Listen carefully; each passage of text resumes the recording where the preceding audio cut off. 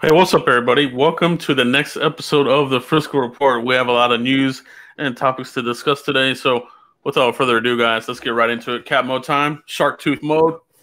Boom, we're in it. All right, Mike. So, Let's do it. Cowboys have an off day today. Wednesday looks like it'll be when these guys start, examining the roster a little bit closer.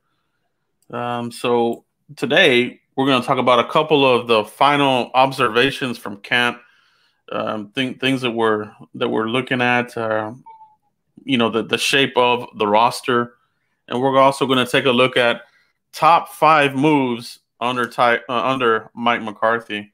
All right, so lots to unpack today, lots of good news, and things like that. I am getting a report here, Mike. It's coming in right now. Do have breaking news here. All right. We have a projected winner here. Coming in, 99% of the expected delegates have voted. Noah Brown looks like he's going to be your number 5 wide receiver. Okay, so Cedric Wilson, number 4. Noah Brown, number 5. Okay, so that's 99%. This could change, but it looks like he's got that number 5 roster spot locked up. Will the Cowboys go 6 deep, Mike? What do you think about this?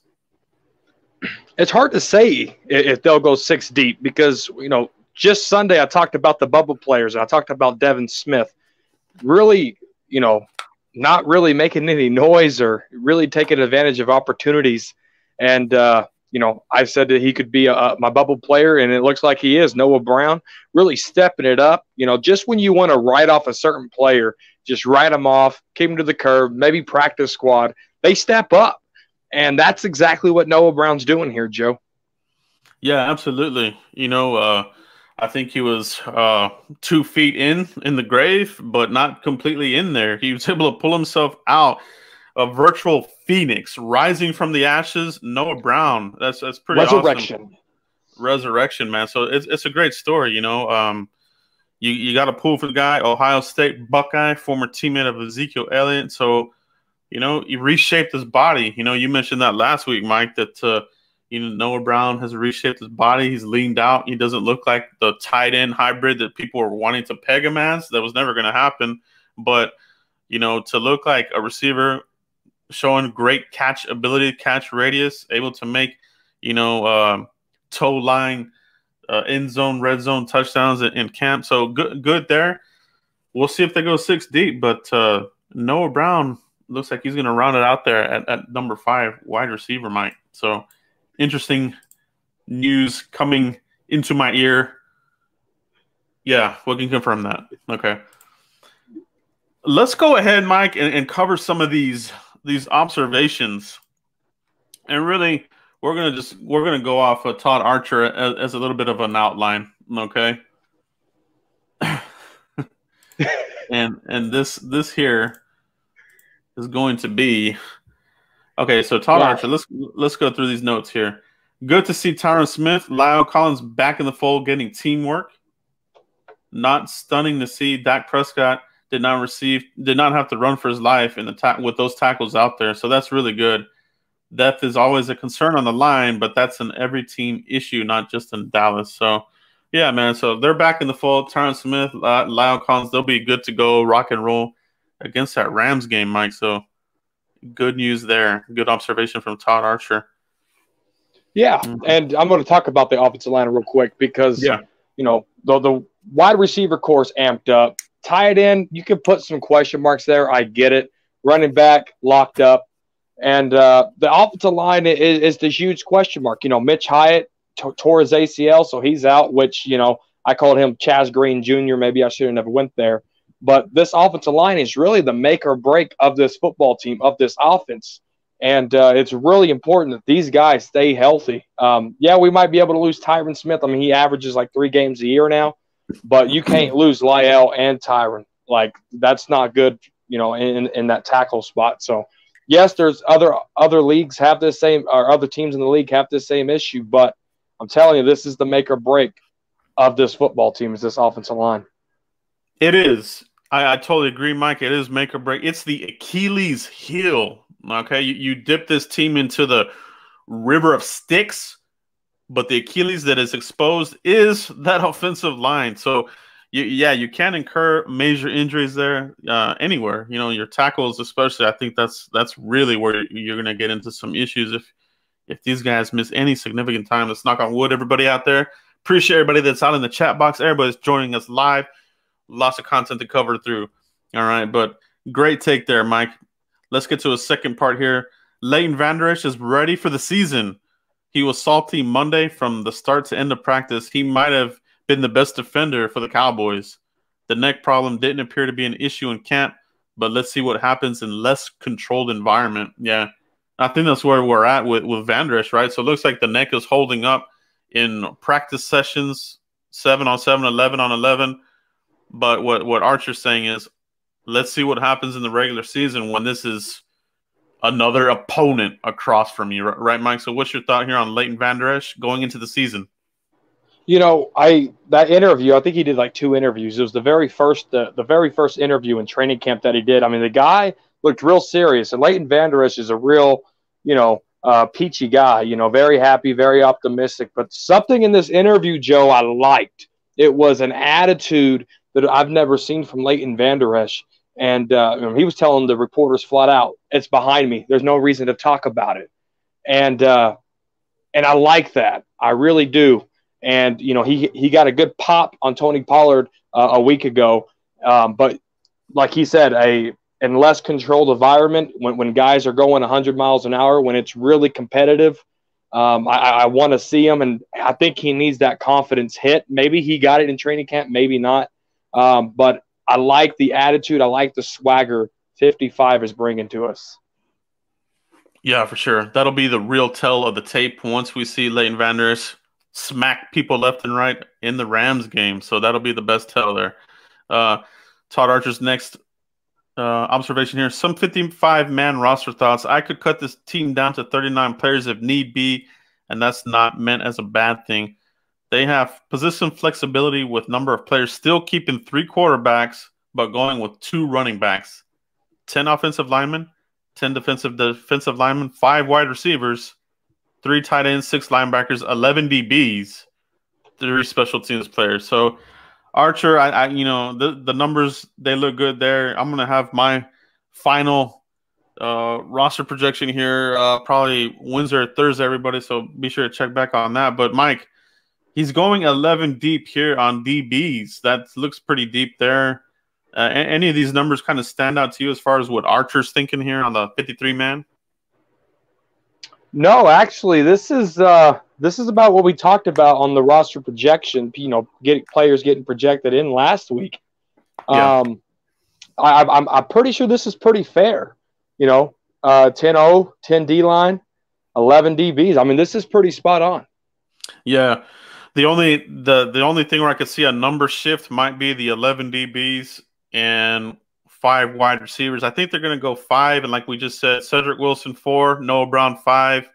Vince O'Brien has a little injury, but looks like he's going to be okay. He'll be able to come back in a couple of weeks. So I'm kind of thinking they don't go 6 deep there. They're going to maybe go with C.J. Goodwin as an extra DB. I'm thinking that's why he's going 11 deep here. Because of special teams. Special teams, because Vince O'Brien was that special teams ace type of guy. So Goodwin might slip on, but this roster will remain fluid. If you're one of these guys on the very edge after waivers, you could be gone again. So, with this roster, you got to give it a couple of days to really, really settle down, because the cuts will come, waivers, and then, somebody might be available, Maybe you can improve somewhere that you didn't think you were going to be able to improve. So it'll be fun to watch. Todd Archer, interesting take here. I don't think Clinton Dix is on the bubble, but his guarantee was $2.25 million. The Cowboys gave Jasper Brinkley $2 million a few years ago and walked away from him on the final cuts. Yeah, so if anybody remembers, Jasper Brinkley, linebacker, they brought him in here, $2 million, didn't even make the team. I know that they've actually had this with other players as well. Another safety they brought in here. A lot of people were on that bandwagon, ended up not even making the team. So, Mike, Clinton Dix, do you think he's a bubble player? Mm. You know, with Xavier Woods going down and going to be out a couple of weeks, I'm going to go ahead and say no. But if Xavier Woods was fully healthy, absolutely, he would have been a bubble player. And I don't even know who Jasper Brinkley is. Yeah, he was a linebacker. I think he spent time with the Bills, but this was a couple seasons ago. I remember the player, and I think he actually played with Minnesota as well for a bit. So, yeah, interesting to see what they do there. I totally agree with you. Xavier Woods dinged up. You got to have some depth there, veteran leadership. But this does highlight the uncertainty of safety, and I think this is why you're going to continue to see the conversation here and there about Earl Thomas and these types of things. This is why in my very first 2021 mock draft, I do cover free safety out of TCU. Okay, so make sure you guys check out that video. My first 2021 2-round mock draft, I do go free safety because the position is still unsettled, Mike. I mean, Clinton Dix, they're talking about Darian Thompson, kind of even outplaying him. For long term, I'm not really feeling that. You know what I mean? Are you talking about free safety or strong safety? Free safety. Xavier Woods' position. Now, Xavier is a strong. Clinton Dix is free safety. Really? Yeah. Let's go to the next one here. Tard Archer. Best player on the offense this camp. Hard to say. Maybe Zach Martin. Maybe Michael Gallup. Whenever you don't say Prescott or Elliott, that raises eyebrows, but it's not a knock on what they did. They look ready to go, Mike. So, best offensive player in camp, do you go with Zach Martin or Michael Gallup, or do you have somebody else, Mike? Let's see. Best players in camp, hard to say. Zach Martin, you got Michael Gallup. Oh, man. You know what? I'm going to say the best player to have a camp. I'm not going to go with any of these guys. I'm going to say the best player to have a camp would be DeMarcus Lawrence. The guy, he's switching up technique. He's doing everything right. When I hand in the dirt, the two technique, I mean, I think he's had a really good, impressive camp, and he got some really good pass rushers to go with them and dominate. So I'm going to go ahead and go with DeMarcus the Tank Lawrence. Yeah, that's a good one. Yeah, for me, Zach Martin is always the old, Mr. Dependable. I think he's the new, gold jacket player on this team. We talk about gold jack Witt. I think Zach Martin is in that conversation. Just all pros season after season. So that's not really a surprise. For me, I do like Michael Gallup, though. I think this guy is really coming to his own.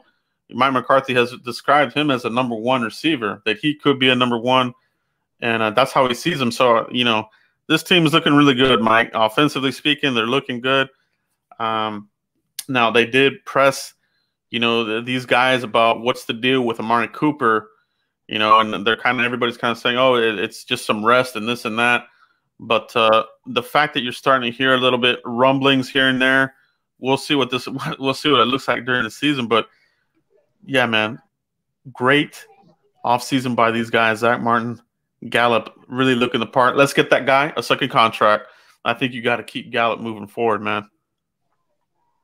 Yeah, you have to. I mean, because Amari Cooper's only locked in really for 2 years. Yeah, so right? It's basically a 2-year extension when you break it down for sure. And that could come into play. That very well could come into play. So let's get a couple of Lombardis within that window. All right. Appreciate everybody out in the chat box. Salute to everybody. The Lunatic. See you out there, baby. Dallas Cowboys 1980. Cowboys legend. 27 in the chat box as well. See everybody out there. We'll get to some comments and questions here in a bit. Mike, now what we're going to go through are top 5 moves from Mike McCarthy. I'm going to give you 5 here. You can, if you agree or if you have a different top 5, definitely chime in. We'll break this down. Okay, so let's get to the first one here. Top 5 moves from Mike McCarthy in his first year as a Dallas Cowboys. Let's break it down, everybody. My first one is going to be the hiring of Rob Davis, the assistant head coach to Mike McCarthy. Mainly, this guy was brought in primarily as, a guy that leads men and grooms them, on and off the field. That's a specialty. That's what he did before coming on to the Cowboys. And before that, he did work with Mike McCarthy. So there's a working relationship. But I think this was a really good hiring by Mike McCarthy to really, bridge that gap between players, coaches, and the front office. Rob Davis, I think, is going to be an integral part of, this of the Cowboys moving forward. Whether that's the social injustice, these kinds of things.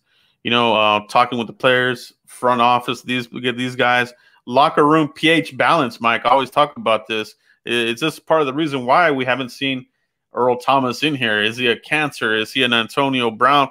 You just don't know. But I think Mike McCarthy is really leaning on Rob Davis's expertise in that regard. So he's got to go with his guy, Mike. So that's one of my top 5 hires for Mike McCarthy. What's your thoughts on Rob Davis, Mike?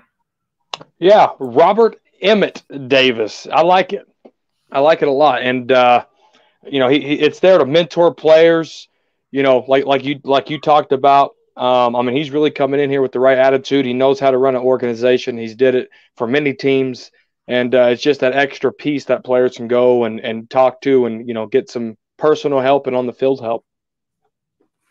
Yeah, great addition there. I love that move there by Mike McCarthy.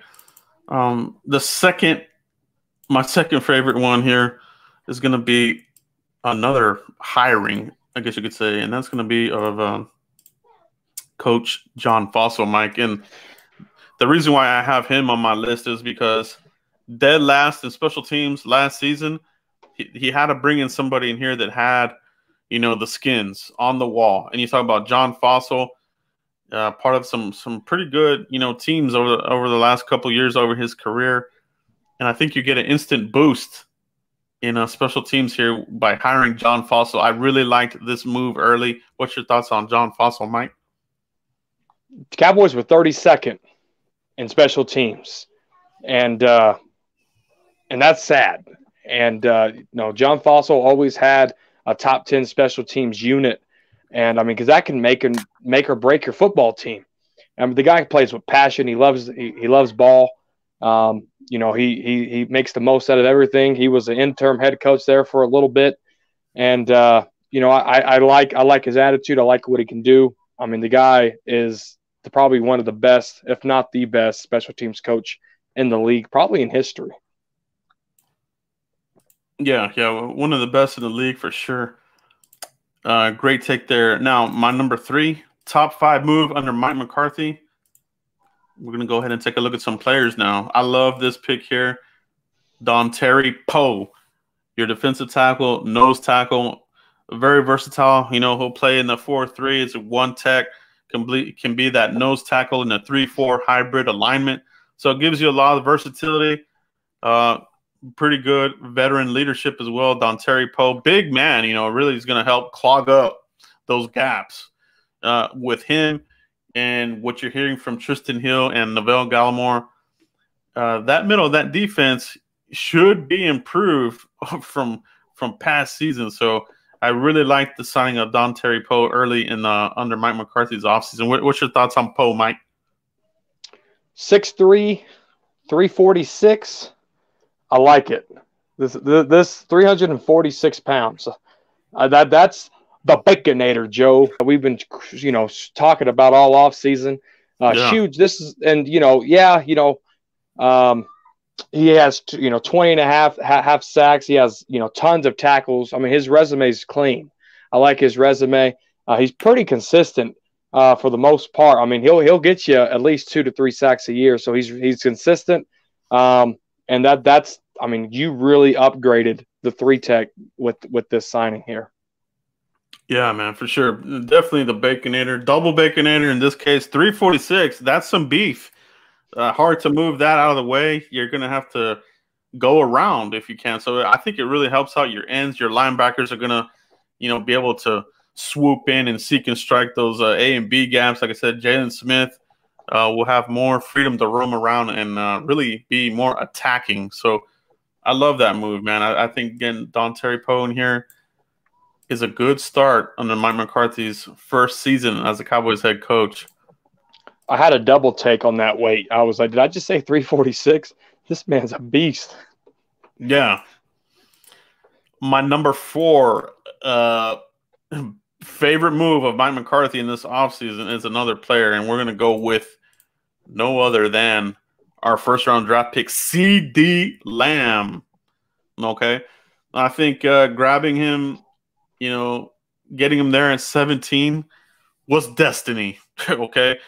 None of us really had him being mocked. I think some people had him mocked here and there in some of these draft simulators, but in some cases you didn't think that was going to be a realistic thing for CeeDee Lamb to fall to 17 of the Cowboys, right? So a lot of people, myself included, were looking more at the other players that might be there, like a C.J. Henderson, Caleb Chason was another one that a lot of people had mocked there. But when he came to the Cowboys and Mike McCarthy in this front office, they pulled the trigger on CeeDee Lamb. Wow. I mean, instant injection of excitement and everything into this offense, into this team. Mike, what's your thoughts on CeeDee Lamb being Mike McCarthy's first pick in the first round under his first season here? It's electrifying, because Jerry Jones confirmed everything Sunday night. They had LSU, Caleb Chason right there, right? And they seen CeeDee Lamb still sitting there. And before the draft, Mike McCarthy said, if some way CeeDee Lamb is there, we got to take him. I changed my vote. And the guy's wearing 88. This guy's going to be a stud. And it's another weapon for Dak Prescott. It's another weapon for us to go win us a championship. Yeah, and all reports, all indications are CeeDee Lamb has been tearing it up in camp. Just hit the ground running, like virtually hit the ground running. And, and it does protect you. If there is an issue somewhere down the line with Amari Cooper, you are protected there because CeeDee Lamb can play on the outside, play on the inside, and they are going to move these guys around to keep them guessing. So CeeDee Lamb, really great pick, really, could be 40 burger season for the Dallas Cowboys in this offense. So great pick there by Mike McCarthy. That's why I have him here number 4 on his top 5 moves in his first year. So looking good. All right. And let's get to my final number 5 top move by Mike McCarthy. Drum roll. Yeah, drum roll. It's going to have to be – it's another player, and we're going to go with Everson Griffin. All right. Getting Everson Griffin on this team when we did really solidified this defensive line, especially on the edge as we did. I did like the Aldon Smith on getting him on April Fool's Day. I did like that move, but I loved getting Everson Griffin here to really stack more talent. You know what I mean? So coming fresh off last season, 8-sack season, you know what you're getting with him. Multiple Pro Bowls, a captain there for the Vikings defensive line. The players have already, said that they really like what Everson Griffin is, and like I said, he gives you that edge. He's got some edge to him, right, Mike? So, what's your thoughts on the Everson Griffin signing? They really wanted him. He was linked to the Cowboys for months during this offseason. The Seahawks were playing, the Vikings were trying to get him back, and the Cowboys came to the back door and kidnapped him. And now he's wearing a star. I think he said on Instagram, this is where he wants to finish his career, right here in Dallas. And so it's great. I mean, you hit everything on the head, Joe. The agility, the hand moves, the pass rush skills. Not giving up, down for down. When your lungs are pink and you got to go get you a sack in the fourth quarter, I believe Everson Griffin can get that done for us. A clutch rusher. He really is that. He really is. Yeah, that's a great point, man. When people are huffing and puffing for that final gas in their tank, Everson Griffin has shown that capability to really do that. But he made the right move. He voided his contract to get out there into the market. Cowboys swooped in at a very good deal. getting him at the price tag that they got him for in a 1-year deal. It's almost like this defense is it's all in. Obviously we have the Earl Thomas still out there and that kind of thing, but right now, let's just say he's not even in the picture. This defense is ready to rock and roll, Mike. I feel really good about what they've done in the offseason, revamping that defensive line. It's taken a really big revamping. It's totally different, right? So, and yeah, go ahead. Just give props to Joe real quick. All offseason, even before free agency and the draft, right here on the Frisco report, Joe was saying don't settle. If Byron wants to go get paid somewhere else, let him go get paid. If Robert Quinn wants to go somewhere else and get paid, let him get paid. We got to get better. And with patience and time, we're here talking about this defense can really be probably top 5, if not top 3, even with the people and pieces that we lost. Joe was telling everybody this whole offseason, do not settle. Let everything fall in place, and look at this defense now. Look at this offense now. It's mind-blowing. Yeah, absolutely, Mike. Yeah, shout out to you, bro. Appreciate that. And it's what every fan should aspire to want, to continue to get better. Don't settle on an aging veteran if that's the case. I mean, we all have affection for players, and we hate to see them leave or get released. But, at the end of the day, if you can get better, you can get better. So that's my mindset, and I truly do believe that. And the Cowboys really did that this offseason. That they really, Mike McCarthy has really put his thumbprint on this team up and down the roster, even with the no numbers in the scrimmage. He's a tactician. There's a lot of strategy with Mike McCarthy.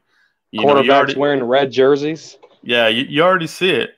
You already see it. That's probably something that, unfortunately, Garrett would never even think of. He was still coaching and learning, unfortunately.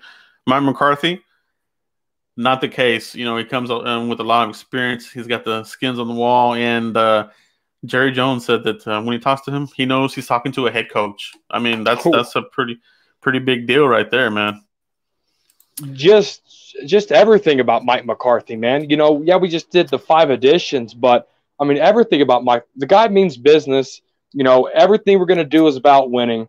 The players respecting him from the start. There was reports that Dak Prescott was a little sad that, Jason Garrett, left. But Dak Prescott really has a guy that can teach him. I mean, look at all the footwork drills, the pocket awareness drills that they're doing.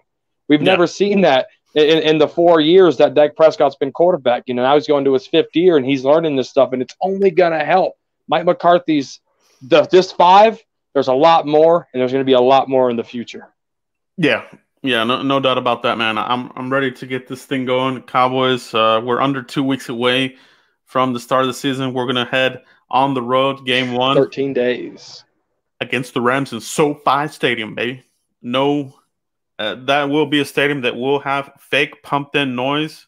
So that'll be interesting to see how they do it. But that's part of the reason why the Cowboys did that in their scrimmage. They pumped in the artificial sound so they could kind of get a feel of what it's going to be like. So it'll be interesting to see how that game shapes out. But very pumped about it. Everything McCarthy's done looks really good. Mike, do you have any honorable mentions as far as honorable mention moves that you really liked from Mike McCarthy this offseason? Yeah, bringing in Mike Nolan, letting Chris Richard go. Getting that scheme out of here, bringing in a whole new entire scheme, a disguised look. That was one of the first pieces that he brought in, and keeping Kellen Moore at the offensive coordinator position. Kellen Moore has a lot of promise of calling football plays, designing football plays, and keeping Kellen Moore, especially for a young quarterback like Dak Prescott, who's all he known was this guy. Those top 2 are tied for me in honorable mentions. What about you? Yeah, really good, really good. Honorable mention for me, obviously would be Aldon Smith. You are hearing some good things from him, so the rust and that kind of thing didn't look like it was a big issue. So I do like that.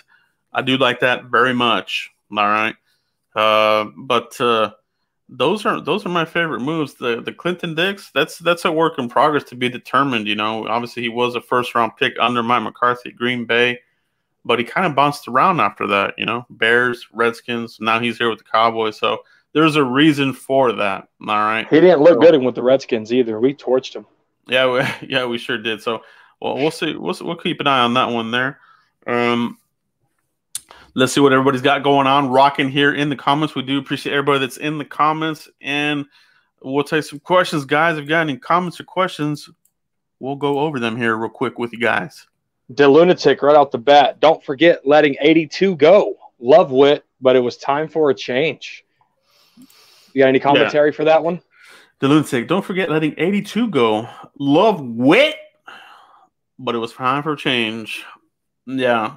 So, yeah, that was a move there. Whether they let him go or if it was Witt wanting to go on his own.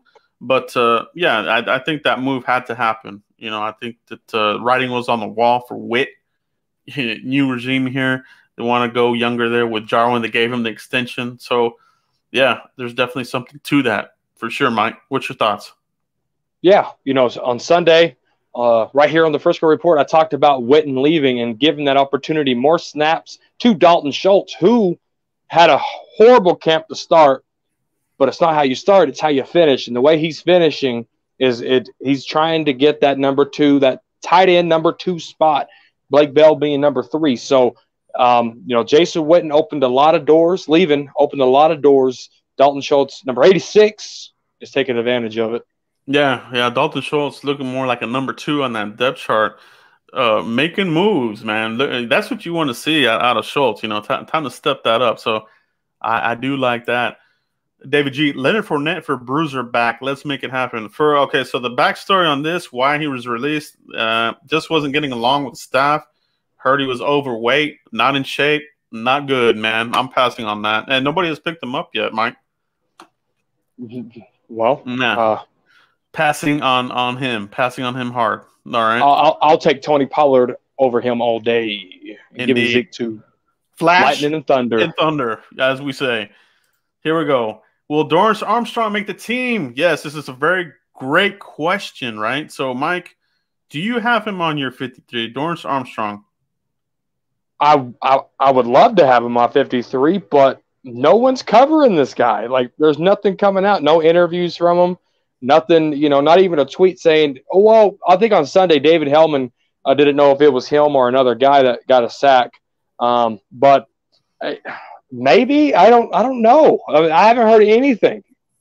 Yeah, it's been silent on that. So does he make it just based off a veteran player? I mean, I don't know. For me, I think it's going to come down between him and Joe Jackson. So for my money, if it's one of those two, I think they keep Armstrong. Joe Jackson might not make it here, but they might try to sneak him on to practice squad. Now, Joe Jackson did start some games for us early on last season, so he does have some games under his belt. How much did he improve, though? Neither of these guys that we really hear much about them, like you said, Mike. So a little bit quiet on them. When I seen Dorrance Armstrong last year at training camp, he's probably the biggest guy on the team. The guy's arms is bigger than my head. Yeah, definitely very powerful. We do see that from him. John Franklin. What about Cedric Wilson? I think he may have had the best camp because of the unknown. Yeah, Cedric Wilson really stepped it up, Mike. We heard Dak talk about Cedric Wilson saying that he when he showed up to his house to work out with him, even Amari Cooper really said that he noticed a physical change. Looking the part. And hopefully that'll help his durability, Mike. Yeah. I mean, I'm sure there was a physical change because he wasn't all beat up and injured. Best ability is availability, Joe. And that's what's been plaguing us. We know the talent was there. We called it a steal in the 6th round a couple of years ago. And that injury bug, hopefully it's off his back. And bye-bye Devin Smith. Yeah. Donald Jenkins, Witten been holding back his backup since day one. He hated being replaced. Yeah, for sure. Witten just, whenever they brought him in, they were saying, what was his snap count going to be?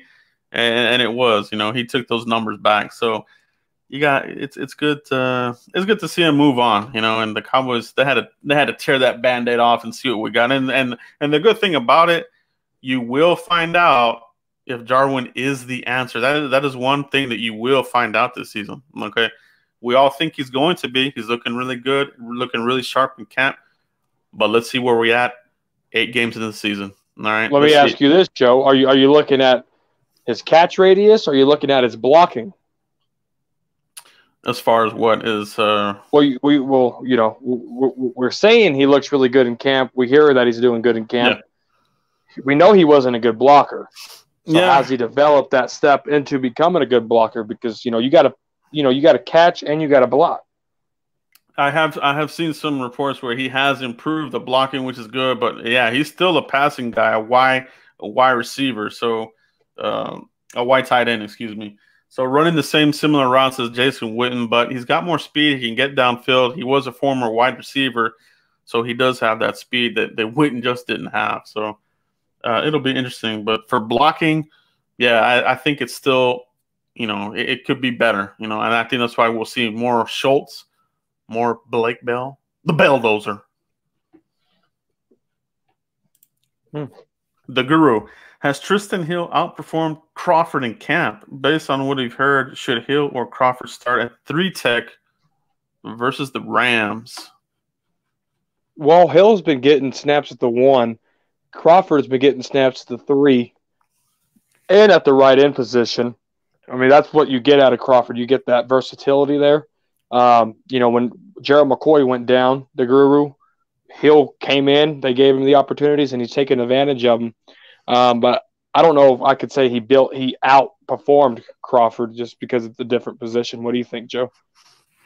I'm going to say yes. I'm going to say that he has.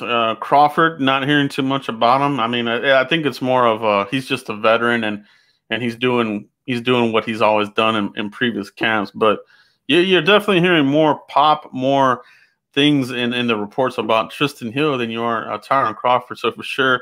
Will he start over Crawford versus the Rams? I say yes. I say put him in there. Obviously, they'll have some rotation in there, but go with the best player. Let's go with these young guys. All right. So I'm all about it, man. And I want to find out for sure. I've been saying this for the last couple of episodes that as much as I do love what Tristan Hill has done in training camp all-star, you could say, now. Let's see it continue into the regular season. I don't want him to just take the foot off the pedal and then he reverts back to what he was. We don't want that, right? We want him to keep stacking those performances into the regular season. All right. What else we got in here, guys? Appreciate everybody here that's joined the live chat and everything. We're answering some questions here. Let's see what else we got in here. Stevie Mac, we already have our bruiser back. Zeke Elliott, that's right. That's our thunder. That's our thunder.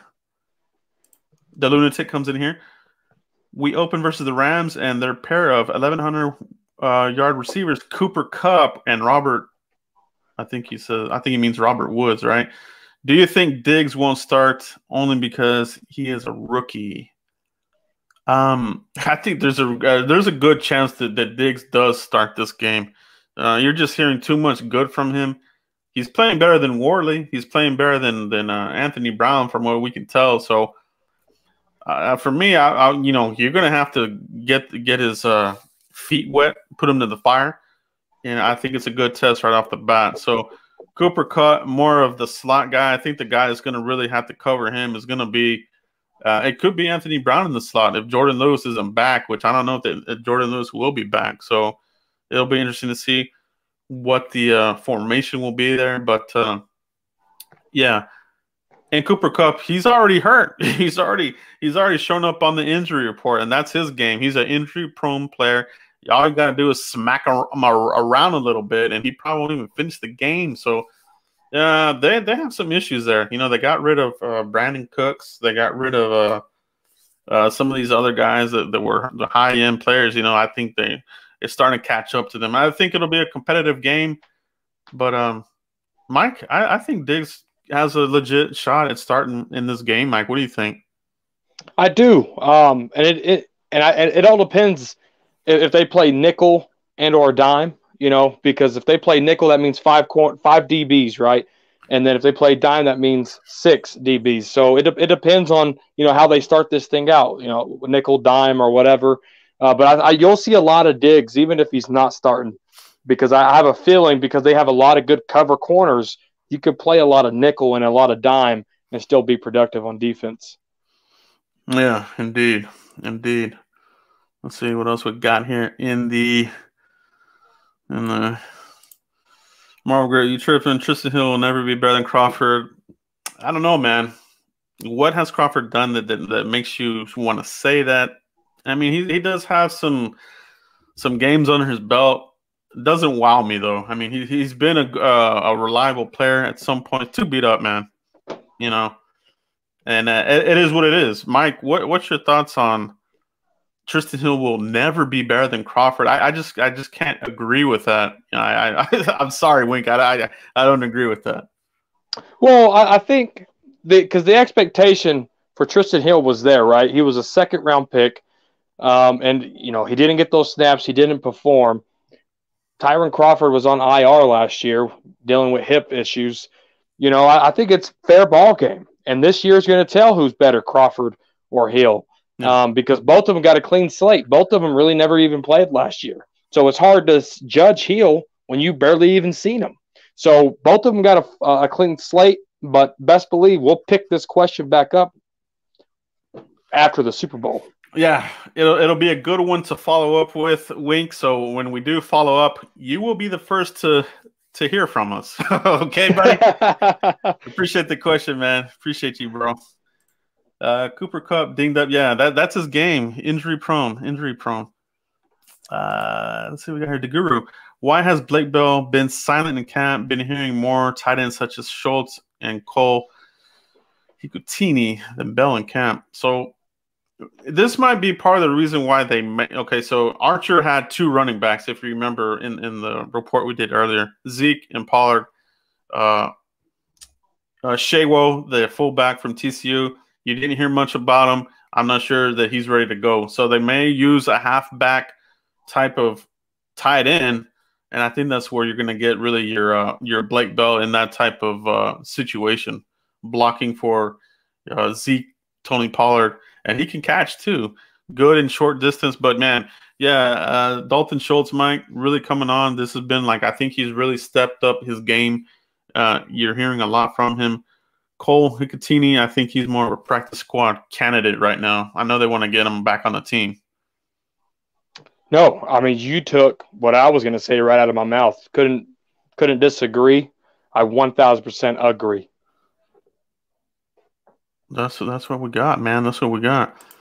Mike, I'll let you take this one here. Capital City Music Man, do you think we need a speed receiver to take the top off? CeeDee Lamb's not speed. Cedric Wilson isn't speed. I think we already have it. What do you think? Yeah, I think speed, nowadays speed is 4.3, whatever, right? I think, if you're running a 4.4, whatever, 4.40, that's pretty fast. But for speed, like Ruggs, these kinds of guys, Devin Smith was that. It's definitely a luxury for the Cowboys. I think this might be something that they do address in a future draft. That's definitely not out of the realm.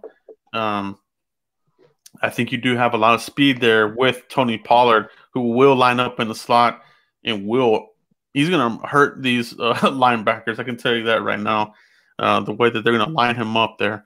So, yeah, could we use one? For sure. I definitely can't say no. You can always use speed because speed kills. You know what I mean? Yeah. Yeah. Well, Tony Pollard is a 4.5, 4.52. CeeDee Lamb's a 4.51, and Cedric Wilson is a 4.55. So they're pretty neck and neck on that speed. Yeah. Yeah, it's pretty. They play a lot faster than what they were timed. So it'll be interesting. Mike, will Aldon Smith start? Good question. Really good question, because, again, we don't even know what this hybrid defense is going to look like. And in order to get the start name, right? You got to play the first snap of the game in order to get that snap, that starter name or whatever it's called. So I don't know. It's hard to say because it depends on what defense they play first, and we haven't seen anything of defensive plays or offensive plays coming out of this camp. But I can see him starting. Yeah, it's more. I think he'll, definitely start in the game. But as far as like the very first snap of the game, if that's what we're calling a starter, you don't know. But yeah, he's gonna get his snaps for sure. And like you said, different formations, rotating there with Everson Griffin. So he's definitely gonna be a big part of what they want to do. They want to stand him up, rush him that way. We've seen that. So yeah, I think he's definitely gonna get his roster. I mean, his snaps. The Guru. Will Luke Gifford make the 53 roster by default? He's hurt yet again, and what has he done stand out in camp? Is he hurt? I didn't hear that he was hurt. I haven't heard that he's hurt. Yeah, I may have to get clarification on that. I haven't heard he's hurt, but I do have him making the 53. Maybe Mike can check that while we're looking at some of this here. I'll go ahead and comment on this. Solomon Jernigan, I'm ready to see Jalen use more like Khalil Mack. You hit it right on the head, Solomon Jernigan, and this will happen. Mike Nolan has already talked to Jalen Smith as far as how he wants to utilize him, and Jalen Smith said that it's going back to his Notre Dame roots. I did a video. If you guys missed that, check that in my past videos about how they're going to utilize Jalen Smith in this defense. Obviously with the beef that we have at defensive tackle, he will be able to roam and hit those A gaps with ferocity. But what he did at Notre Dame, coming off the edge, he gives you a little bit of that boost. Very athletic. He's very fast. He's probably your fastest linebacker out there, maybe even on defense. So look for them to utilize that speed rush that Jalen Smith can bring to the table. Okay, so yeah, I'm with you on that. So Jernigan. So I'm ready to see it, and I think we will see that. It's going to be a lot of fun. I'm not seeing anything about Luke Gifford being injured, Joe. Yeah, I hadn't heard anything on that either. Let's see. Keep going through these comments here. Appreciate everybody that has joined us live, everybody in the comments. Appreciate all you guys. Got a lot of great comments in here. Trying to get through them all. Great comments, guys. Keep them coming. Great comments, man. Michael Beers, God bless you. Mike and Joe, appreciate you, Michael. We see you in the chat box regularly. Appreciate you, brother. Appreciate you. God bless you, Michael Beers. Let's see. Michael Hurst. What are the chances the Cowboys go after Vikes left tackle if he's waived tomorrow for insurance props? I think they did waive him, right? We're talking about Riley Reef. He signed a big extension, so he wouldn't be cheap by any means. I think if you were to sign a Riley Reef, he is 31 years old.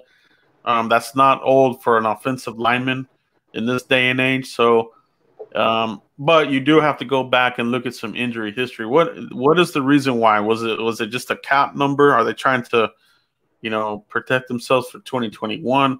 Need to look a little bit more into it. I don't know if Riley Reef has a bad injury history, but he was one of the top tackles in the league for a while. He's got some Pro Bowls under his belt. Pretty good player, and that's why he got that big extension. So he's staying with the Vikings. They agreed to restructure a deal, so okay. He's not even on the market. Okay, so you can scratch Riley Reef off the list. That's smart on their part. If they were going to waive him, Kirk Cousins, wow, he would be in more trouble than he already is. He's already just all you gotta do is touch him, he'll throw an interception. I know. Yeah. Yeah, DeGuru, you're right. He did restructure his contract with the Vikings. This year we should have kept Tevin Austin. Tevin Austin did have the speed, but he just could not get on the field. So he was just a wasted roster spot, man. I wish the guy would have been more durable. He definitely would have been somebody you would want to keep, But the Cowboys, they seem to have, this thing with a Lance Dunbar, Tavon, just these guys that show potential with speed, but never healthy enough to really tie everything together. So that's a shame on Tavon Austin. He did sign with, I think, the 49ers. So good luck there. Let's see if he can stay healthy over there, but not when we play them. All right. When we play them, he's going to fumble the ball, and we're going to get after him. All right. Oh, Tavon Austin. God, Yeah. I wish you could stay. Yeah, man, those hamstrings are just killing him. I think his hamstrings are worse than Sean Lee's, to be honest. Pollard 4.3 speed. Yeah, Pollard very, very fast, very, very quick. I think that's the thing, man. He's just so elusive. Yeah, the Reaper, fast and quick. Exactly. That's the perfect description on Pollard. Fast and quick, man. Elusive. I love it. Starting on third down. And 8 sack by Aldon Smith. Lamb ran a 4.5. He's not a burner. We got Devin Smith who ran a 4.42. Yeah, so I mean, yeah, that's what we're saying, 4.4s, these kinds of numbers, that was really fast back in the day, but with how these athletes are really, coming into these programs, you're seeing a lot more 4.3 guys lately. So it's just interesting, when we talk about speed, that number seems to go lower. Now it's a sub 4.40. So that's really where the speed is at. Let's see what we got here. We got some great commentary in here. Leaf has soft injury. Yeah, so maybe that's where the confusion was. Yeah, Sean Lee, Mike. Soft tissue injury already, but this is not a surprise anymore. And for the Cowboys and fans, you hear about it and you're like, oh, well, it's Sean Lee, right? But, you do got to feel that this is the final ride for Sean Lee, Mike. Yeah. And, I talked, about Sean Lee on Sunday, and, I kind of Cowboy fans respectively got, upset with me, but it's the truth. If Francis Bernard is playing at this level and he can continue playing at this level, Sean Lee's on the bubble or just an emergency stash. That would definitely be one of those surprise cuts, right? When you talk about a surprise cut, I think you think about players like a Sean Lee, a Tyron Crawford. Who else comes to mind as far as what would be a surprise cut? Those two for me are the top ones, right? Yeah. Anthony Brown would be a surprise cut after giving him that extension. I think he's good. I think he's good. Let's see what else we got here. Yeah, Riley Reef. Here we go. Asmodeau. Earl Thomas or Eric Reed.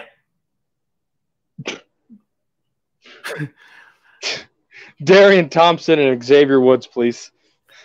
Yeah. Now, if it's a gun to my head, who would I take? I'd take Earl Thomas. Okay. So. Yeah. If there was a gun in my head, Earl Thomas. Yeah, Earl Thomas all the way. But still, nobody has picked them up yet. You gotta take that into consideration. I think the word might be out on that. So we'll see, man. We'll see. Solomon Jernigan. Mike, how effective is Jalen Smith going to be on the edge? Man, you asked the wrong guy. This guy right here, Joe, is the Notre Dame of Notre Dame fans. Just as much as he is passionate about the Cowboys, he's right there with Notre Dame. And he's seen Jalen Smith rush off the edge. That was his bread and butter at Notre Dame, was rushing, getting to the quarterback. And I really think he's going to be just fine.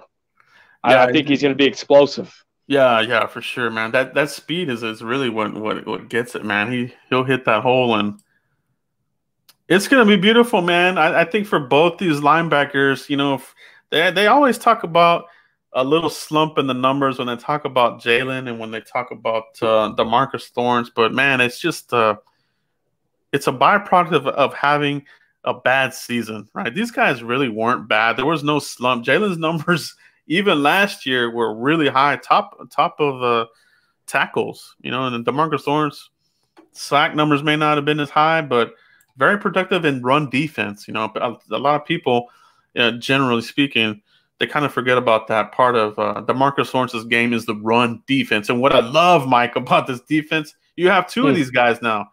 Everson Griffin plays the run really well. DeMarcus Lawrence, we're going to start stuffing runs a lot more than ever. I can't wait for that, man. And see, that's where DeMarcus Lawrence don't get a lot of credit. The guy's one hell of a run stopper. Yeah. Yeah, no doubt, man. Let's see what else we got in here, guys. Appreciate everybody that has joined live. These are great comments and questions, man. You guys come with it. Really great. Do love these. Here's one from the Guru, Mike. How many cornerbacks and safeties will we be keeping? Who is on the bubble in the secondary for you, Mike? Who is on the bubble at secondary? Oh.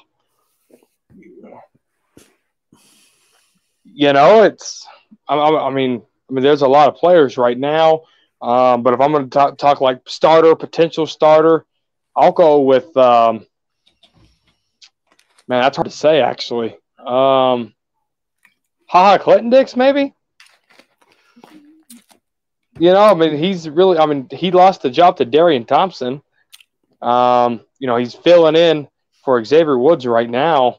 So I don't really think he has a place on this roster. Yeah, it's almost like you said. Like if Woods was healthy, I think he would be more of a bubble player for sure. And that's but that's not a bad thing because that means that you feel good about what you have there. So Donovan Wilson could be in that mix. He started out really strong in training camp, and he was still making plays. So let's not sleep on Donovan Wilson. But for bubble player on the secondary, I think that if I had to pick a player, I would probably say the same thing, Mike. I'd probably say Clinton Dix. Yeah. The Lunatic, question for the Frisco Report. If you could bring any former Cowboys defensive player, not Primer Haley, and add them to the squad, who would it be? Can I go first? Yeah, go for it. Everson Walls. The guy had 11 interceptions in 1 year. I think that was his rookie year, 1981 or something like that. Give me Everson Walls. The guy was a playmaker. And to have him on, I guess I wasn't born in 81, but just to see that type of caliber player play, picking off Patrick Mahomes, Lamar Jackson, these guys, it'd be great to see. Give me Everson Walls with that 11 interceptions. Yeah, Everson Walls, hell of a career, man.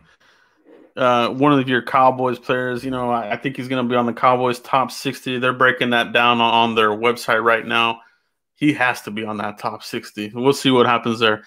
For me, the Lunatic, I'm going to go with the defensive tackle, Leroy Glover. I loved when he was here with the Cowboys. They got him from the Saints back in the day.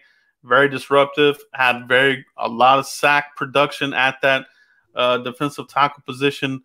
It's something that we've actually been missing since he left. I think Jason Hatcher maybe, here a few seasons ago got sack production from the defensive tackle position. But before that, it was Leroy Glover, man. I loved what he did. Obviously, Parcells came in here, kept him for a season, and then they, kind of phased him out. Jason Ferguson took over there at nose tackle. But Leroy Glover, can you imagine him on this defense right now? That speed, sack ability. Wow. What about you, DeLunatic? Let us know in the comment box, man. Who would you bring back, man? Appreciate the question.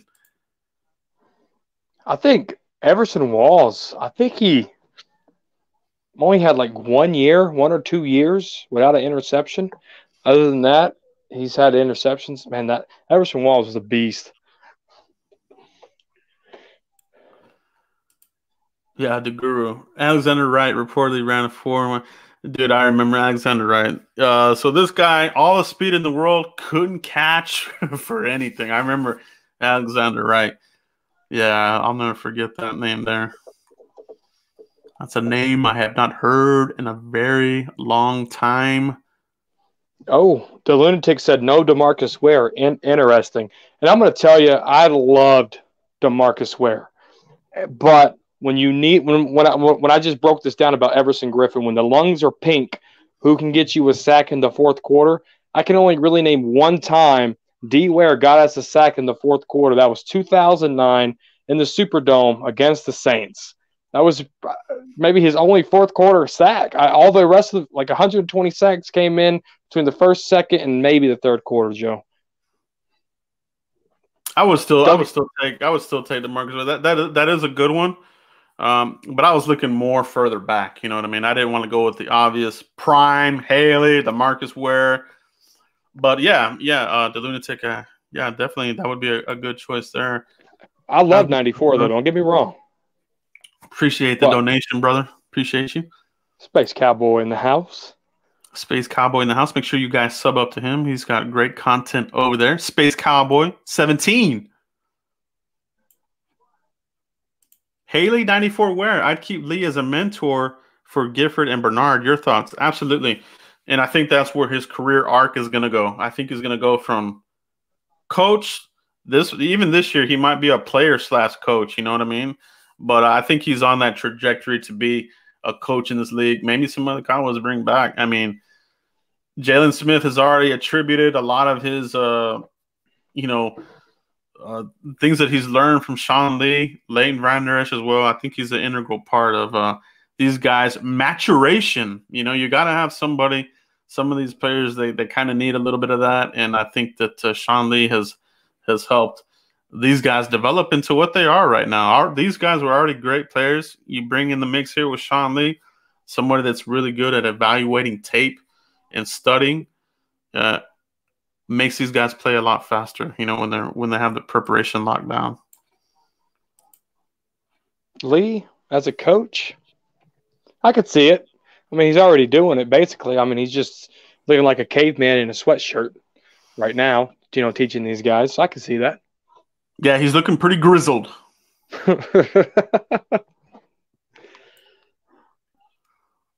Oh, I love this one here. Cleveland Brown. Good to see you in the chat box, brother. Woodson is also my choice, and Deion Sanders. Goodbye, opposition. Number 1 receiver. Yeah, Darren Woodson. Yeah, great choice. And another player that really is getting skipped over in the Hall of Fame. It's become very annoying to me that these committees continue to look over. Darren Woodson has some of the best credentials that are out there. You know, you can line him up with some of the best that have already gotten in there. Brian Dawkins just got in. I think he's better than him. 3 Super Bowl rings, captain of the defense. Heck of a player, man. I love Darren Woodson, dude. He's just a really, really good person on and off the field. I love that guy. Yeah, real good guy. I watched him on a few YouTube channels when he's done some late night hype with a few YouTube guys here. Nice guy. Definitely a Hall of Fame snub. Yeah. Hopefully he'll get in. Randy White or Too Tall. I think I have to go with Too Tall Jones. I think that guy just had a lot of swagger to him. Dabbled a little bit into the boxing, the height.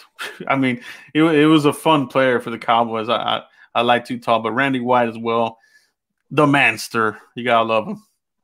You got to love the Manster. Indeed. Great question. Mike, who would you start opposite Cheeto Awuzie? That's a really good question. He's a high draft picks. You know, he's wearing number 31. I would say start him. You know, get your second round investment out there, 51 overall. Get him out there. The only way he's going to learn is by playing. Yeah, I think he's ready. Man. I think he's got the chops for it.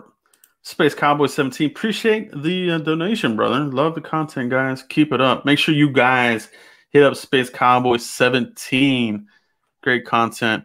Great work out there, guys. Absolutely. 1,000% agree with you, Joe.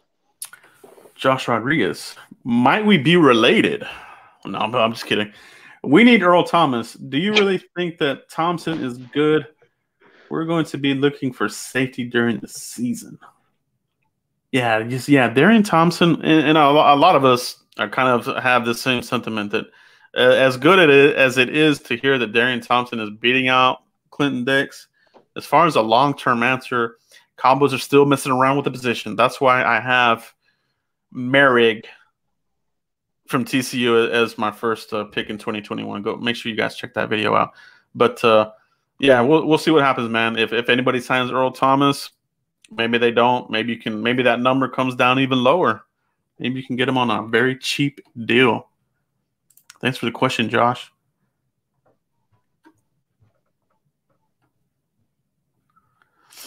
Yeah, Darren Woodson, the boss of bosses. Let's see what else we got in here, guys. Yeah, Diggs opposite of Woozy. Absolutely. I do agree with that. I think he's ready to rock and roll. They're worried about Coop too. Yeah. It is something to monitor, to say that it's not an issue or to relax. You're always going to have the fan that says, relax. And I hate that relax fan. No, look into it, right? Something into it. You know what really drove me crazy last season, Mike? When we lost a game or two here early on in the season and you get the fan says, it's early in the season. Relax. No, man. I'm not relaxing. I'm with you, Robbie. I agree. Yeah, let's see what happens. Hopefully it's nothing. But yeah, I am worried about Coop, man. He's pulled himself out of games last year. Not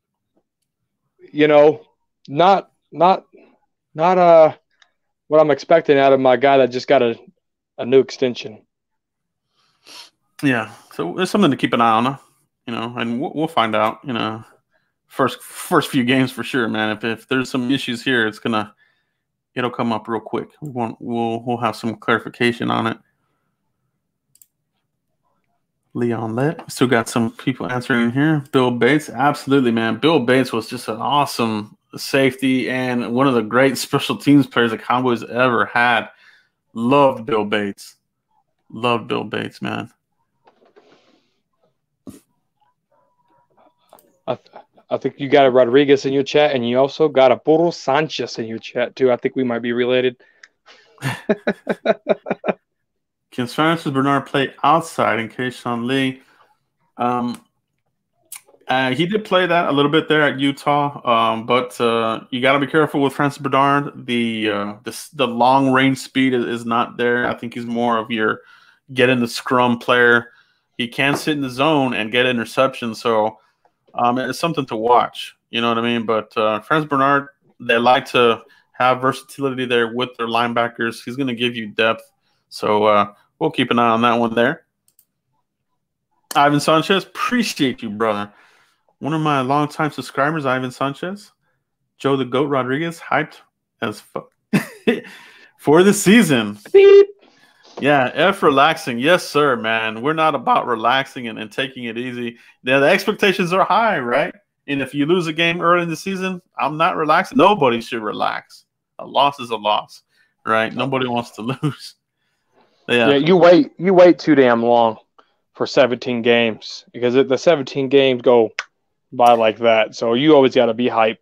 And that was the thing about Jason Garrett, that you would lose some of these games early on, and then they would make that push at the end of the season, right? But then it was like you didn't, if you would have taken care of business on some of these close games at the beginning of the season, you wouldn't be in this we got to win the final game on the road at Philadelphia type situation. Correct. Yeah. Right. Yeah. Good riddance with that. Good riddance with that. I don't want any more close games. No more close games. Let's hammer people. Let's hammer people, everybody. Appreciate you, Ivan. Thank you, brother. Great question right here, Mike. I'll let you take this one. This will be very interesting. Will Tony Romo get into the Hall of Fame? Oh, that's a good question. I mean, the stats are there, right? The wins and losses are there. The unforthcoming fourth quarter interceptions that he's had, but he had a lot of comebacks too. People forget about all those comebacks. It's hard to say. It's really hard to say. I think I mean, the stats are there. The Cowboys records are there. It's I think Ring of Honor before Hall of Fame. Yeah, there's no doubt that Jerry's going to put him in the Ring of Honor. Hall of Fame on the other question. There are a couple of quarterbacks that do have Super Bowl credentials that are not in the Hall of Fame. Jim Plunkett, the great Jim Plunkett from the Raiders, has a Super Bowl ring, is not in the Hall of Fame. Okay. And there's a couple others, obviously. I mean, look at Trent Dilfer. I mean, he has a Super Bowl ring. An average quarterback, he's not in the Hall of Fame. I mean, I don't think he should be. But for Romo, no Super Bowl rings. Like you said, he has all the stats, wins, very iconic franchise with the Cowboys. Is it enough? What do the voters think? Because that's really what it comes down to. These voters, you never know where they're going to go. I mean, they're taking their sweet time. God bless Drew Pearson. He's finally getting in. But, man, you just never know where these voters are going to go. Michael Irvin. They passed on him a couple of times. Charles Haley took him a long time to get in. So, I don't know, man. Sometimes I think there's a little bit of bias from these voters when it comes to Cowboys players. So, absolutely, he's definitely not a shoo-in. He'll be in the conversation, but, yeah, that's going to be a hard one. That's a great question, man. Yeah, appreciate that, brother. What do you guys think? Let us know in the chat box. Do you think Tony Romo is a Hall of Fame player? Will he get into it? Let us know. There's already a few no's in here. There's one HE double hockey sticks no for Romo going to the Hall of Fame. Yeah, and obviously you do have that fan base, just like we do with Dak Prescott. You have the ones that loved him. You have the ones that hated him. So, Harvey Martin, great player. Yeah, absolutely. But I'll tell you this. Yeah. When Romo retires from broadcasting, he will be a Hall of Famer for broadcasting, and his career highlights will be on there. So either way, if he continues this broadcasting up, he's going to the Hall of Fame. The Guru, what NFL teams on our 2020 schedule worry you the most? The ones that really stand out to me, Mike, the Ravens, 49ers, and who else, man? Ravens, 49ers. Trying to think what other teams really come to mind, because I did have the Cowboys going 14-2 in my early prediction. All right, I do believe in these guys. I do believe in them. Maybe the Seahawks. Maybe that'll be a good test. It's at Seattle. The Seahawks are always a problem, and that's week 3 on the road. Will they have fans? Are they going to pump in? Okay, are they going to pump in all that earthquake seismic? Where they break out the seismic reader to see the loudness of the crowd. They're going to pump up that level of crowd noise. I think the NFL did mandate a certain degree of decibels. You can't go over a certain amount of decibels, supposedly. All right. So we'll see if all these teams abide by that decibel rule. I'm pretty sure teams will have their little decibel clickers to make sure teams are not overdoing it. And it probably will happen somewhere. I'm already ready for it. Somebody's going to report it. Yeah. Will it be the Cheatriots that do it? Maybe they do it. Yeah, maybe. Interesting. NFC East games, those are always a challenge. We host the Steelers in week 9. That's going to be a hell of a game. That's always a rivalry. Yeah. That's going to be a lot of fun, the Guru.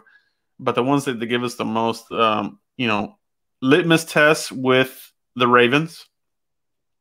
49ers, if they can, do what they did last season, that's a great litmus test. So those are really good. Pittsburgh on the road at Minnesota, week 11, that's going to be a good one. And I would say that's about it, man. I think those are the ones that really stick out in my mind, Mike. Everson Griffin's going to have a monstrous day at the Vikings, November 22nd. You best believe. You best believe. You best believe. Do you believe, everybody? Do you believe what the Cowboys are going to do this season? Okay, what is the over and under on the Cowboys winning 9 games? Under or over? Over 9. Let us know, guys. Are the Cowboys gonna win more than 9 games this season, or are they gonna go less? Let us know in the comments. Let us know in the chat box. Mike McCarthy brings that discipline. He brings that football winning mindset. Everything we're going to do is about winning. 16 games, 16 wins, all right? Don't play with me. Mm-hmm. Yeah. Yeah, that's what it is. That's what it is. I love it, man. I love everybody that's in the chat box. Everybody that has joined us tonight. Great comments. Great discussion with you guys as usual. Shout out to everyone that showed up tonight. Okay. I think we'll wrap it up there, Mike. And yeah, I think we'll wrap it up there, guys, and we will be back next week unless something crazy breaks during the week. You know, we might come back for something like that. But we can go over the roster on Sunday. We can do another Sunday special before the last Sunday before football. Yeah, guys, that's something that we might do. Actually, that's a good idea, Mike. So yeah, let's lock that in. Let's do a post. 53 final cuts. We'll come here live with you guys, and we'll see where the waiver wire lands. We'll see who's on the practice squad, and we'll break it down, guys. So yeah, great idea, Mike. Yeah, we will be back, guys, on Sunday night. We'll break it down, and that kind of thing. So we really do appreciate everybody that joined us tonight. Everybody in the chat box, shout out to all you guys, all the super chats. Appreciate all you guys. Can't do it without you, Mike. Let everybody know where they can find you if they haven't already. Absolutely. You go to thefriscoreport.com, click on the YouTube link there, or you can follow me on Twitter @_Cowboys Corner. The link's right there in the what do you call that, biography little box or what? I don't know what it's called, but links there too. So give me a follow, give me a mention, give me a DM. Thank you, all you guys, for consistently being in here every Frisco Report. I'm looking forward to seeing you guys on Sunday. Yes. Yeah. It's always fun. So that's where we're at, guys. I will be back here on the channel probably tomorrow, Thursday, to give my final 53-man predictions. Come back and check out that video. And we'll be back with the Frisco Report analyzing the cuts. It's going to be fun. A lot of news is going to come from this. All right. Let's see if there's any surprise cuts and things like that. So do appreciate you. Do appreciate you, Wink, for the questions. Everybody that had a great question tonight, I appreciate you. If we didn't get to you, we'll try to get to you next week. But that's all we have right now, guys. Peace.